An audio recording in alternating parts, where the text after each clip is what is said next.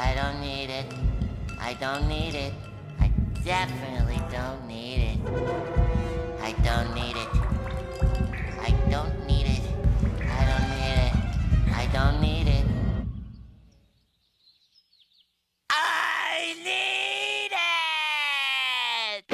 Hey YouTube, I'm Lucky, and in today's video we're going to cover a story, which is that you can actually farm the Hawkmoon more than just 2 times per each character. Yes, you heard me right. If you're trying to get the God Roll Hawkmoon this week or as fast as possible, you can do so by actually deleting a character. Obviously take all of the armor off the character before you delete the character. You start a new character, and by the time you do the first mission, you can actually get back into the Harbinger quest. Now you might think this is crazy and this is way too much work, and you would certainly be right. This is probably only for those of you out there that actually love the Hawkmoon and really want the absolute God Roll, haven't gotten it yet even after doing it on all 3 characters. And on top of getting the Hawkmoon God Roll that you desire by doing this, you can actually get the ship early. Yes, by deleting a character and doing the Hawkmoon quest again, you will get more paracausal feathers, meaning that you will get the ship this week. I myself, personally, I will not be deleting any characters. I don't care that much. I already got the God Roll Hawkmoon, and I can wait until next week for the ship, but I know that there's a few crazy crackheads out there that will definitely be interested in doing this. So I figured I'd make the news story so that way I can cover it for y'all. Best of luck to you in your efforts to grind out a God Rolled Hawkmoon, and make sure to subscribe with notifications on if you want to stay up to date on all the news in Destiny 2 Beyond Light.